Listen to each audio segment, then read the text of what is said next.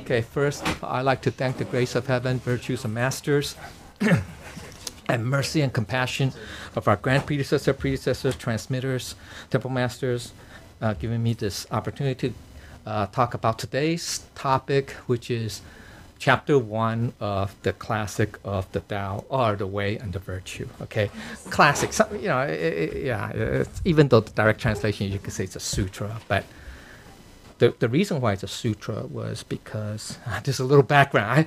I'm already late, but am I recording? Yeah. Okay. It's that I think in the Tang Dynasty. Yeah, this is recorded. Okay, the emperor. One of the emperor, he's very how can I say? I don't say religious, but he was an ardent believer, if you will, or supporter of this, you know, this philosophy, you can say, of the Tao. So he granted, or he gave posthumously, right? Gave Lao Tzu a honored title, you know, and honored his classic, or his, you know, as a canon. Get it? Sutra, canon. Okay, same thing. Okay, all right. I think I read someplace. I think you can look it up on the internet. This is kind of background. Okay, I want to jump deep in, but let me just give you a little bit of background. The Tao Te Ching is probably the second most translated classic in the world. You know that? Behind the Bible, supposedly. Yeah. But, yeah. No, I think it's the most it sold more copies than anything. But the Bible, you know, sold more copies, but that's the most printed book. Something like that. Yeah, but also I think means this. It's also the second most translated. Yeah, because it's translated to many languages, just like the Bible, right? The Bible's been translated to maybe, I don't know, probably 200 languages, you know, a lot. And the Tao Te Ching is the second. Okay. Anyway, so it just proves that its message, or its you can say its theme, its ideas, its concepts, its teachings, if you will, are, you know, kind of universal, right? Okay. All right. And so the Tao Te Ching it's composed of roughly, they say, about 5,000 plus, a little over 5,000 words. Now, you know, we could each pull a book, and every one of us could, you know, count the number of Chinese characters for each chapter, roughly 81 chapters, okay? And it's in two parts, or two sections. One is the Tao, section 1, chapters 1 to 37, roughly. Yeah, and then the second one is the De, or you can say virtue, you know, which is the direct translation. We'll talk about its meaning later, you know, down the road. But it's composed of chapters 38 to 81. Okay, and actually in this case, De represents, you can say, since we're talking about chapter 1, right? You can say it's a function or manifestation of this essence, or the Tao. Get it? I mean, that's the more high level, you know, overall perspective, if you will. Okay, all right. Okay, that's the overarching, maybe theme. Maybe that's a better way. Okay, so that's it. Okay, so let's see, what else should I say? Yeah, so this book was, you know, historically one of the great, you know, the Chinese Sima Qian, the Chinese Han, you can say, historian. You know, he's called the imperial historian, and he recorded, okay, the story of how Lao Tzu came to write this classic, or this, you know, when he, you guys can look it up. Okay, I don't want to go into too much detail, but and that's how it came into being. Okay, all right. Anyway, okay. So as he was, you know, as Lao Tzu was leaving, you know, because Lao Tzu, let me give you a little bit background, which is Lao Tzu was roughly born 571 BC, roughly 20 years before Confucius. You know that? 20 years before Confucius, and 27 years before Buddha, Siddhartha. Okay? All right? So remember, Lao Tzu was also considered one of our patriarchs, right? Remember? Right? Remember the lineage of the heritage of Tao, the, you know, lineage of the mandate of heaven. So he was near towards the end of the what? The green and the red Green, sorry, green period. And the beginning of the red, you can say that. Okay, roughly, that transition, okay? So, all right, okay, so, anyway, okay. So, okay, let's dive into the first chapter 1. Now, in Chinese, it's called Guan Miao Zhang, right? Chapter on, okay, so what's Guan Miao? Guan literally means observe, to see, or you can say, to see.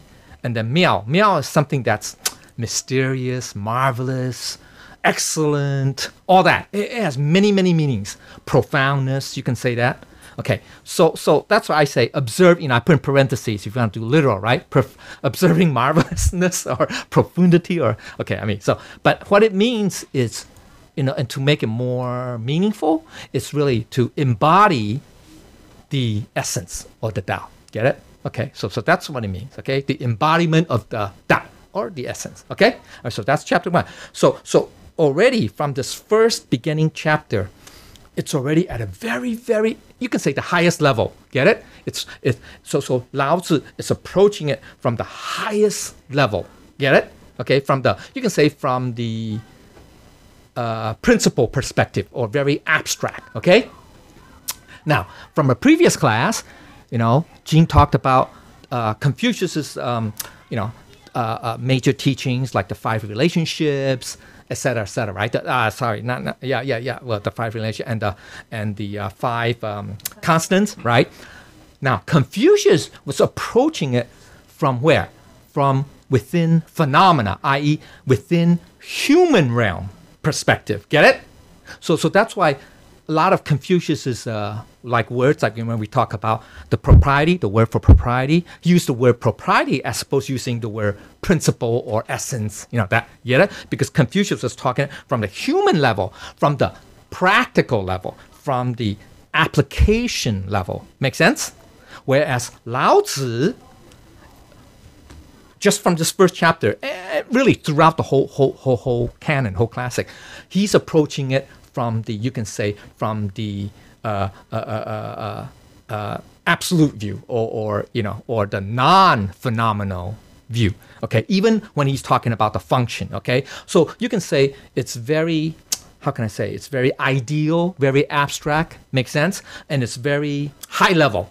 That's why, if you read, let's say Lao Tzu's this text, this classic, and read Confucius' 4 books, it's like night and day, right? One is like, my God, it's so ideal, so abstract, so perfect. Everything's wow, everything's perfect and awesome, etc. Marvelous, Whereas Confucius is talking about very mundane things. Make sense? So on the surface, they conflict. You say a lot of scholars, right? Say, Lao Tzu, the Lao Tzu criticize Confucius' teachings and vice versa. That's because they're only looking at the surface, and they don't understand that they're looking at the Tao, if you will, from different perspectives. Make sense? Okay, so now you know all this. I only have 30 minutes, so I'm going to go through very quick, okay? So here, this is in Chinese, so for those of you who can read Chinese, because I have to preserve Chinese because it maintains, you can say, the integrity and the completeness of the meaning, okay? So it's only 6, well, depends on how, generally speaking, it's only 6 sentences, we can say, okay? So this is the first, second, third, 4, 5, 6, okay? All right? And then I translate the English, you read, and I have, the numbers in parentheses behind, which is in the later section that gives you the comments, so comments 1 and 2, or explain, it's talking about the first, explaining the first sentence. Get it? Okay, so that's how I have it, okay? So basically, I'm using this translation now. And I'll explain it later, okay? Because, sometimes choice of words is very difficult. It's very difficult to translate, unfortunately. Because, another thing is, given that it's only 5,000, the whole canon's roughly 5,000 words or so. Some say 5,280 to be exact, but it's roughly 5,000 plus, a little over. Lao Tzu is not verbose. That means he's not wordy. Whereas look at Confucius. My God, 4 books. It's How many words? Quite a few, quite a lot. I would say probably what, 100,000 words at least, right? A lot of words. Well, Analects is actual Confucius teach, and the other three were his disciples. Analects alone, I think, has like how many chapters? I forgot, but each chapter is very long, right? So anyway, doesn't matter. Oh, a section. They have sections. Okay, it doesn't matter. So that's why, because Lao Tzu used very few words to describe something that's so marvelous, i.e. the Tao. So therefore, it's very difficult to translate, or to translate his Chinese terms perfectly. Make sense? Okay. So now let's just say the Tao that can be spoken is not the eternal Tao. The name that can be named is not the eternal name. I mean, that's just emptiness or non-existence is named or called the origin of heaven and earth. Existence is named or called the mother of myriad things. Thus, always in emptiness, without desire, one sees its essence. Always in existence, with desire, one sees its manifestations. Literally, the word jiao means fringe, boundary, or limitations. There's a limit that we can, in manifestation, right? Whatever has its limitations. That's why it's relative anyway. Okay, it's not absolute. Then those two merge, but together, but differ in name. They have many different names. Okay, and the unity, or that one, is called the mystery. And mystery of mysteries, the door to all wonders. Okay, so let's explain. The first sentence, Dao Ke Dao, right? The first word, the Dao, means the essence, or Banti. Okay, the essence. You can say the absolute principle, all that. Okay, all right? Or Dharma Dhatu. Yeah, it's a Dharma Dhatu. I think that's the equivalent in Buddhism. So the essence is beyond thoughts or words. You can say it's 不可思议 or unimaginable and indescribable. That's what he meant. Okay, that this first Tao, and it transcends all finite objects, etc., etc. Okay, all right. So that's the first word Tao. Okay, then the second term 可道, or the second Tao, means something that could be spoken or described or explained. So that means what? It's its function, something that could be manifested, right? From the first Tao, from that Banti, or from the essence. Okay, so if we could describe this Tao, it's no longer the essence. Get it? Or the true. Okay, it just is what? Its function, its application. Okay, so any Tao that could be so no longer constant and changeable. Think about it. Functions, applications are what? Endless, countless. They always, right? They can always adapt or change, etc., right? Right? Okay, so that's the true Tao. So that's what the Dao Ke Dao means, 非常道. Okay? Let's go to the second sentence, which is 名可名,非常名. So the first word 名, refers to what? That nameless Buddha nature. We call it Buddha nature, but it doesn't have a name. Buddha nature is just a description. It's only a description, a label. It's the essence that is neither created and it's indestructible. So 不生不灭的福性. Okay? So this essence has no name, no label. It's just the essence. Okay, you say that. Okay?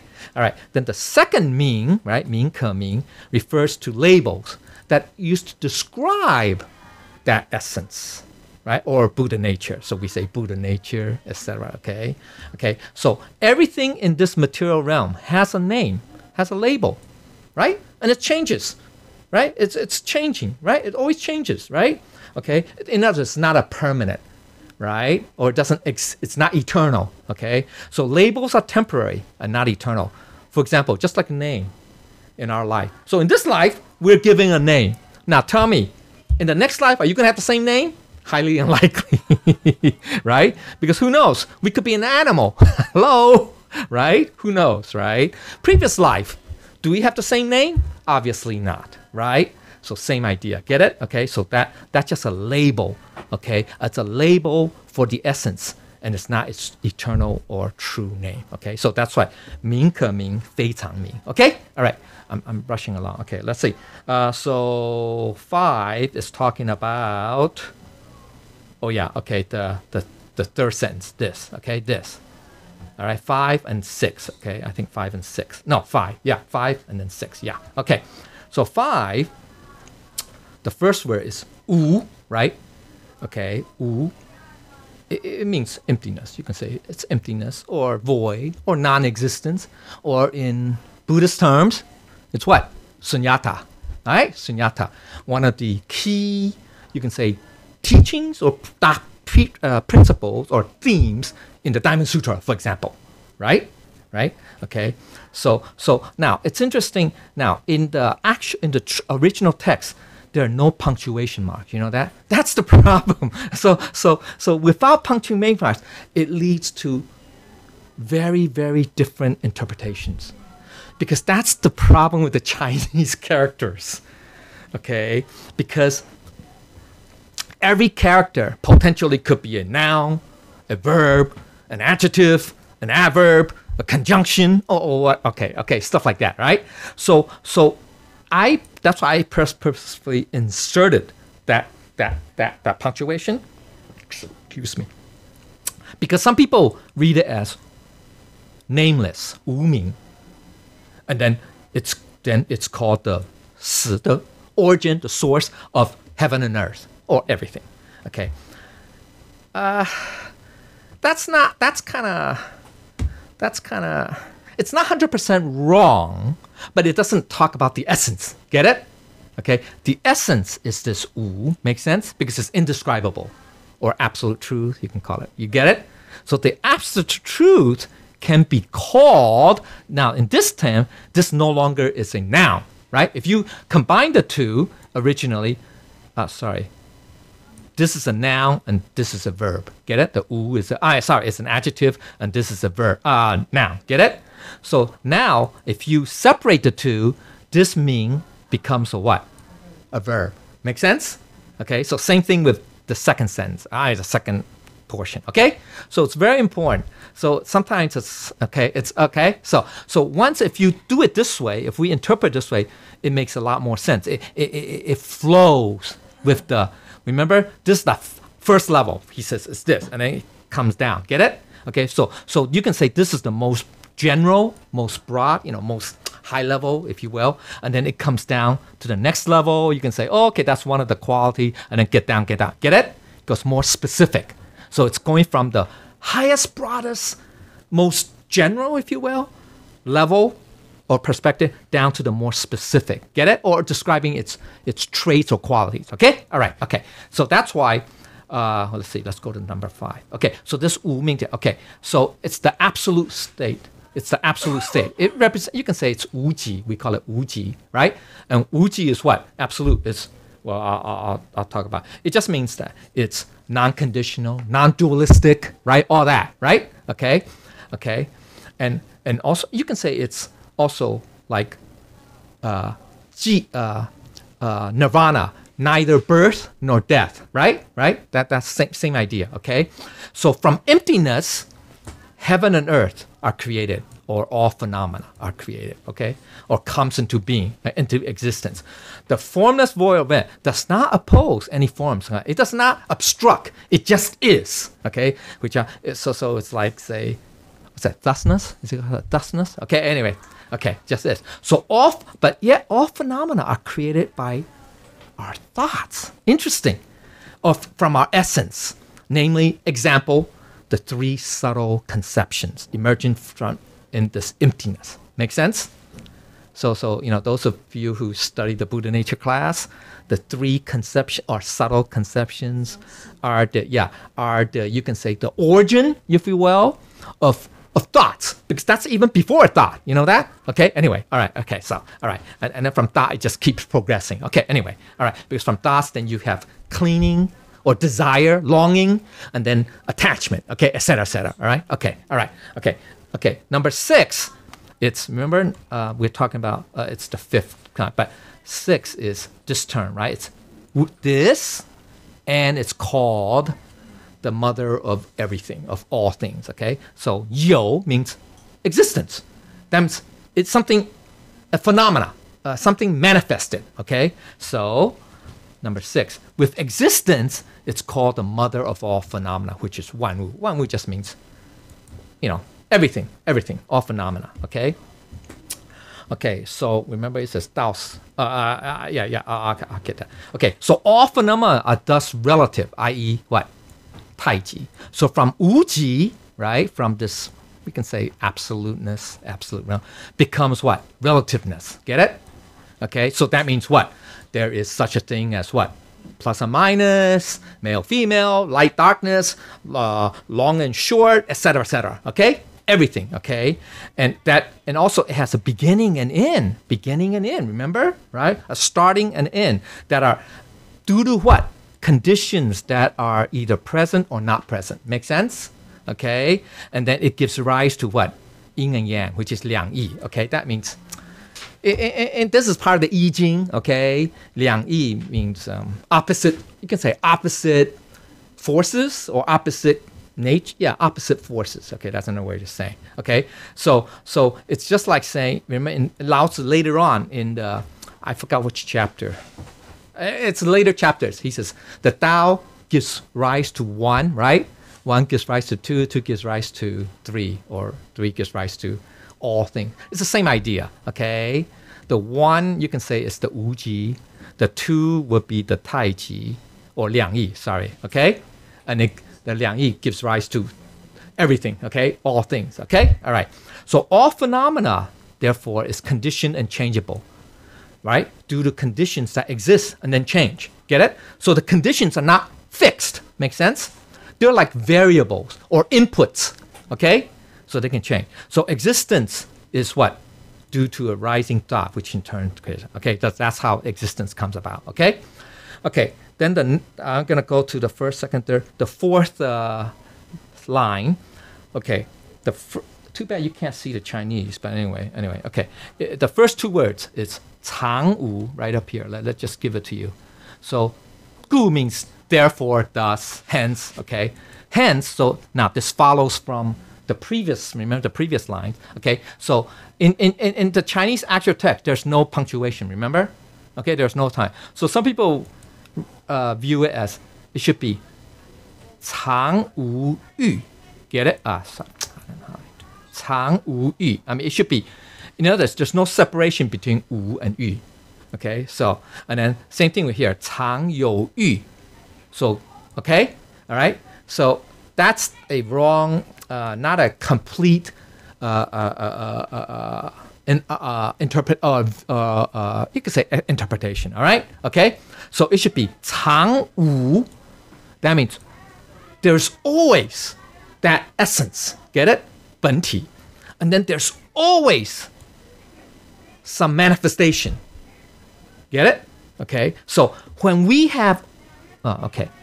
So when we are, so that's why I translate as always in emptiness. Get it? Okay, one sees the what? Essence. Get it? Miao.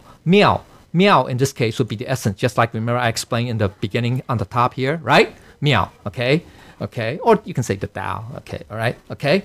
But essence is it's much broader. Okay. So where are we? Okay, right here. So we observe, or we say we see. Okay. We see. Okay. Or we realize that there is this essence because we are in this what? Absolute or Dharma Dhatu, right? The Dharma Dhatu, the Dharmakaya, they're all the same, right? I mean, they're all self-evident, you can say that. So, for example, it's like we realize our Buddha nature, okay? All right.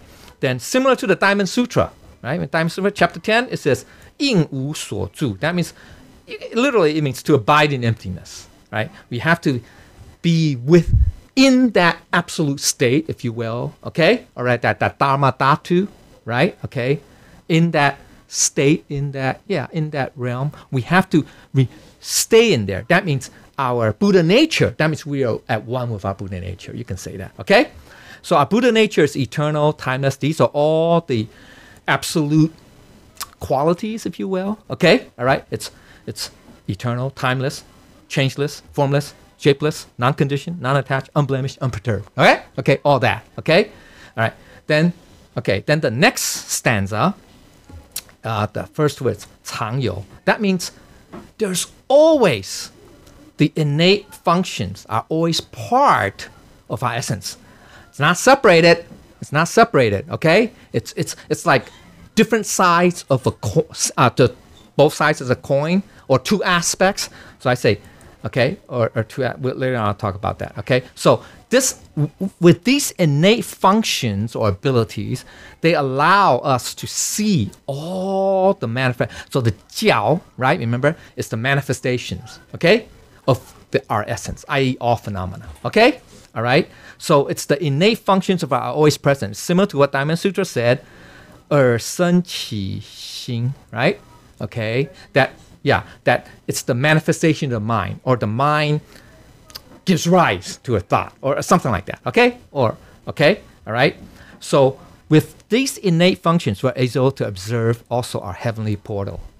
They say 巧. This is now based on Liu Jiangshi also said that. Okay, later on say that. I mean, if you want to be more specific, it could also hint at that. Okay, all right, hints that if we are at one in that state with our Buddha nature, we'll see that we have this portal. Okay, like that. All right. Okay, remember that's why he says to carry the cross. Jesus said that, right? That means obviously you have to be in an enlightened state, right? In order to what?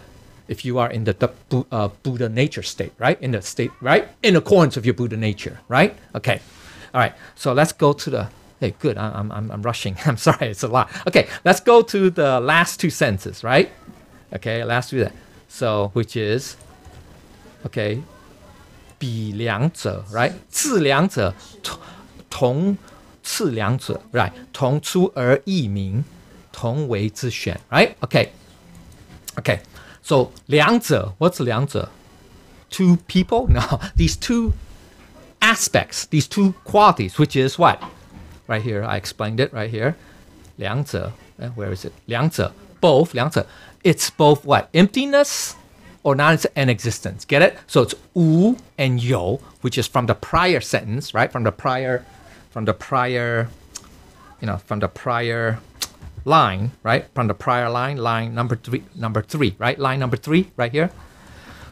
Right here, right? And right here, right? Okay? You can say essence and function. Okay? You can just simplify. Okay? All right?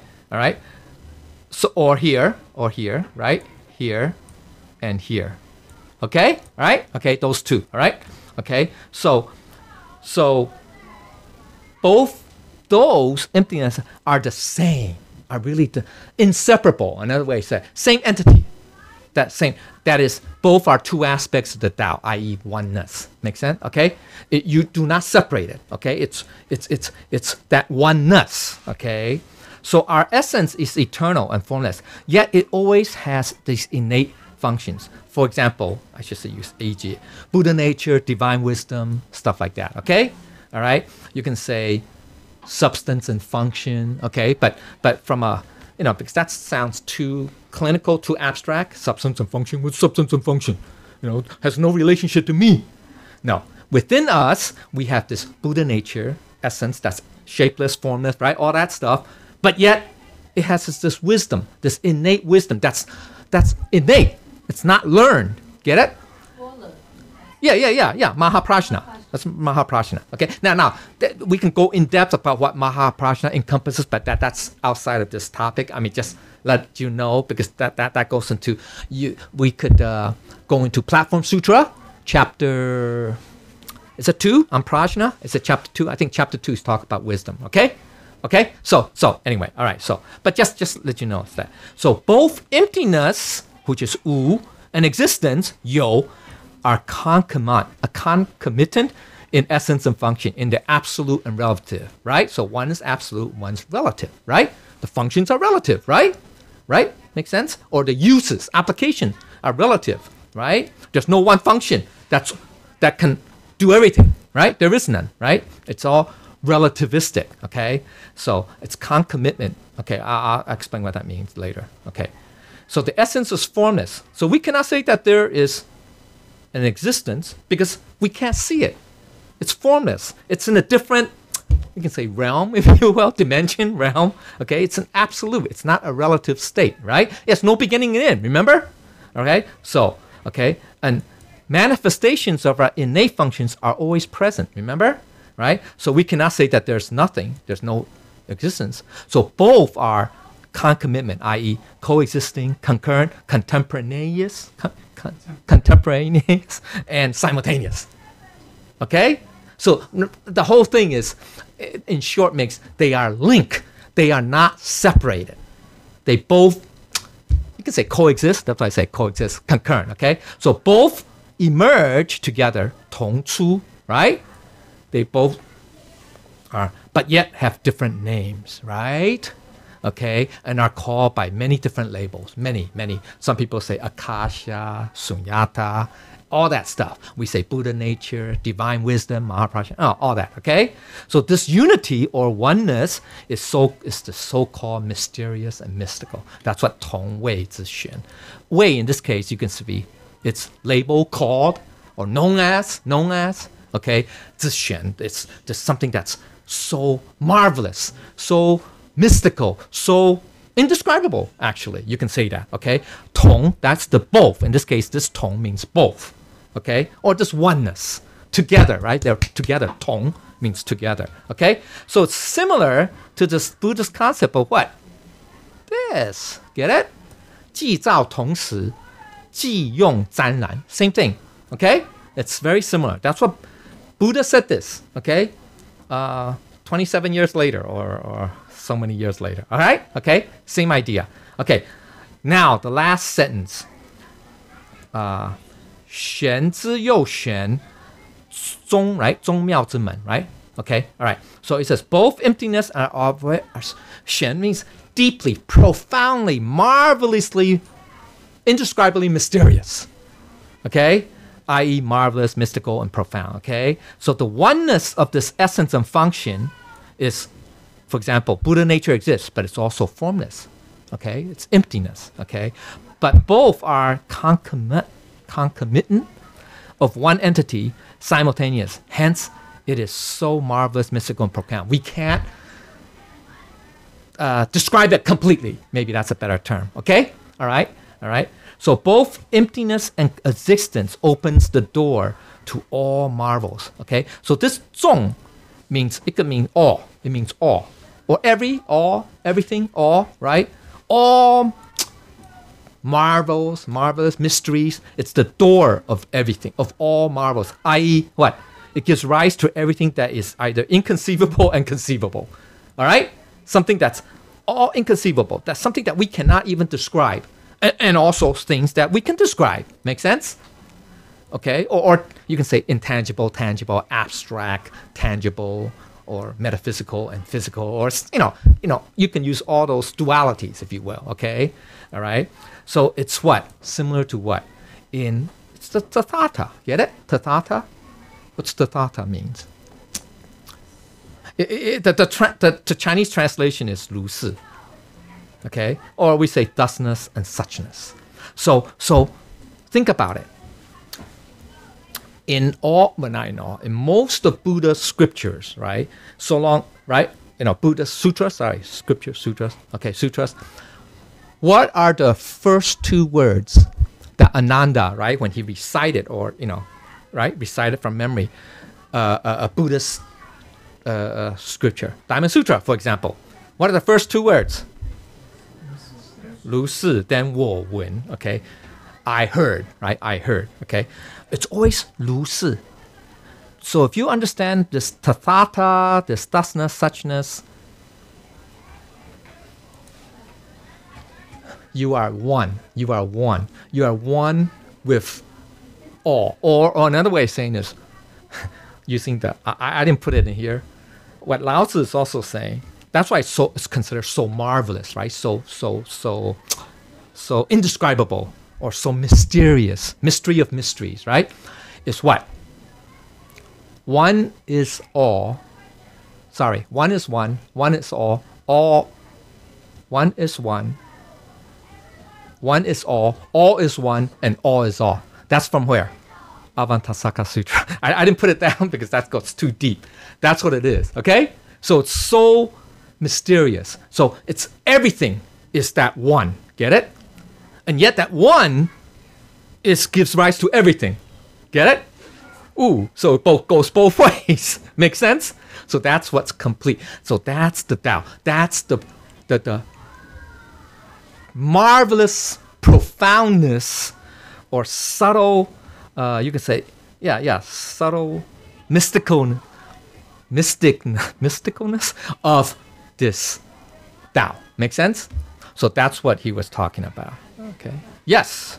Okay, so 如是我闻, right? Yeah. 如是我闻 is also the name that the Buddha, before he went to Nirvana, he gave it to Ananda to use for all the beginning of the sutra that's taught by the Buddha. Buddha. Yeah. So when you see 如是我闻, you know that's from Shakyamuni. Because in the Nirvana, before the Nirvana Sutra, that before Buddha's parinirvana, right? That's before he left this world. We say quote unquote left. He gave four instructions based on Ananda's 4 questions. Remember?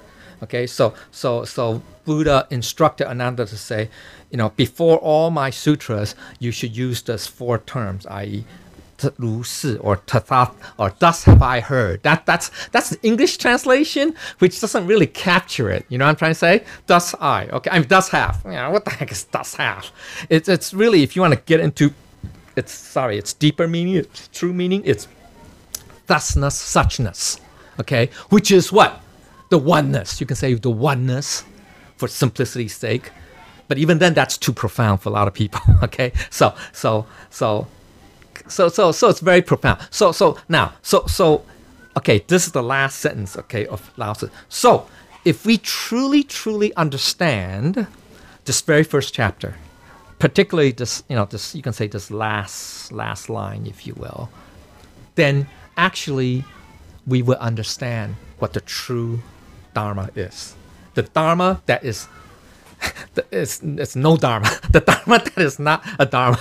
It sounds all paradoxical, but that's what it is. So in all the next 80 chapters, right, of the classic, Lao Tzu just goes into details describing at least the first 37 chapters to chapter 37, about what the Tao is, the nature of the Tao. You can say the qualities, its qualities, its traits, if you will, of the Tao. Okay, of this marvelous, thing, the marvelous essence. And then the next, what's 38 to 81? I don't know. That's like 50 chapters, 50. 44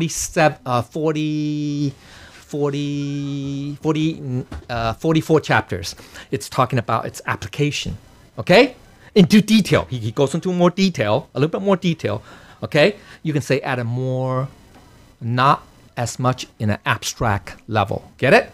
So the first chapter is probably the most abstract. Second is pretty abstract too. But the this first one is probably the most abstract. Okay, so you can say it's the highest level. Make sense?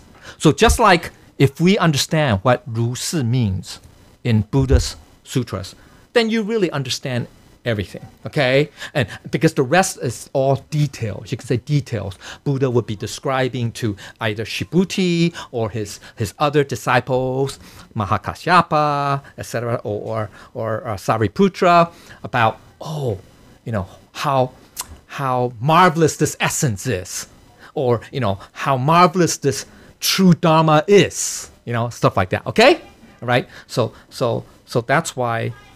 We have to study what the Buddha nature means. So we don't read these, in this case, the classic, just superficially. Make sense? All right? We have to read it from, you can say, from our essence. Maybe that's a better way of saying. I.e., same thing with all Buddha's scriptures. And actually in Confucius' 4 books also. Okay? All right? Because there's a huge difference in understanding between reading it from the Buddha nature perspective, if you will, okay, versus from a human intellectual perspective. Make sense? Okay, so that's why this first chapter is probably, you can say, it's the key, it's the foundation, if you will, key of learning or understanding, maybe that's a better term, of all in this case, in our case, it would be the rest of the 80 chapters of the classic. Or if you want to put it more broadly, i.e. of all Buddha scriptures, you can say that, or sutras, and of the Confucian classics also. Okay? All right. There are many things that I haven't said for some, but I kind of rushed to it, but I asked for Lao Tzu's forgiveness and the Buddhas and saints' understanding and forgiveness. So thank you very much.